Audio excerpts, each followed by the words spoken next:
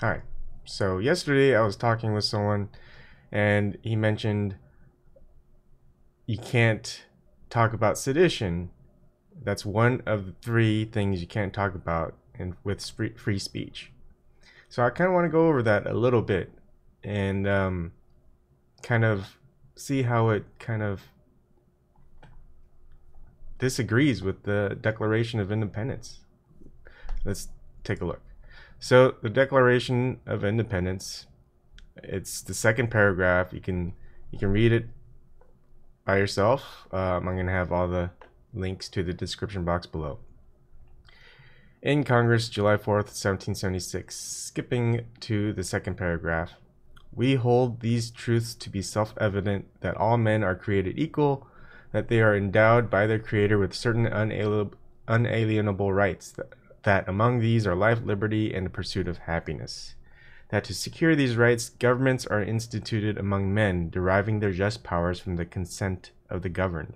That whenever any form of government becomes destructive of these ends, it is the right of the people to alter or to abolish it and to institute new government, laying its foundation on such principles and organizing its powers in such form as to them shall seem most likely to affect their safety and happiness. Prudence indeed will dictate that governments long established should not be changed for light or transient causes, and accordingly all experience hath shown that mankind are more disposed to suffer while evils are sufferable than to right themselves by abolishing the forms to which they are accustomed. But when a long train of abuses and usurpations pursuing invariably the same object evinces a design to reduce them under absolute despotism, it is their right, it is their duty to throw off such government and to provide new guards for their future security. Such has been the patient sufferances of these colonies, etc., etc., etc. So that's our founding document, the Declaration of Independence. Now, it's funny because all right, let me skip. All right, so the Sedition Act of 1918, it was an act of Congress that passed, and it was signed into law by Woodrow Wilson.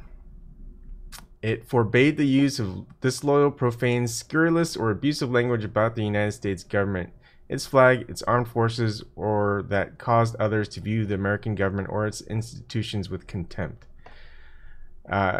It basically covers a broad range of offenses. It extended Espionage Act of 1917.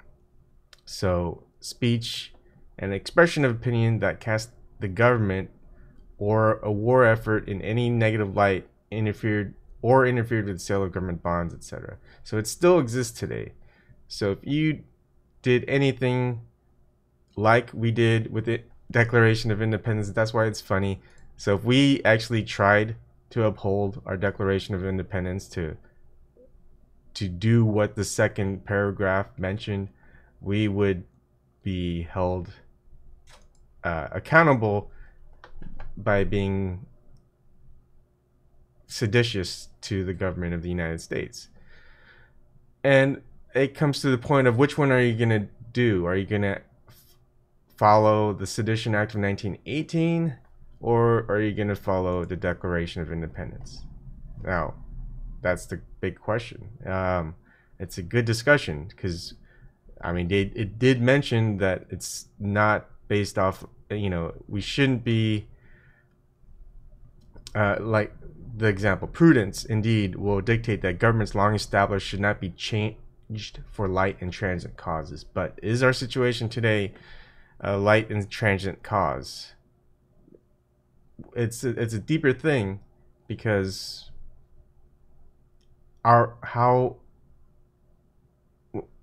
it's very difficult.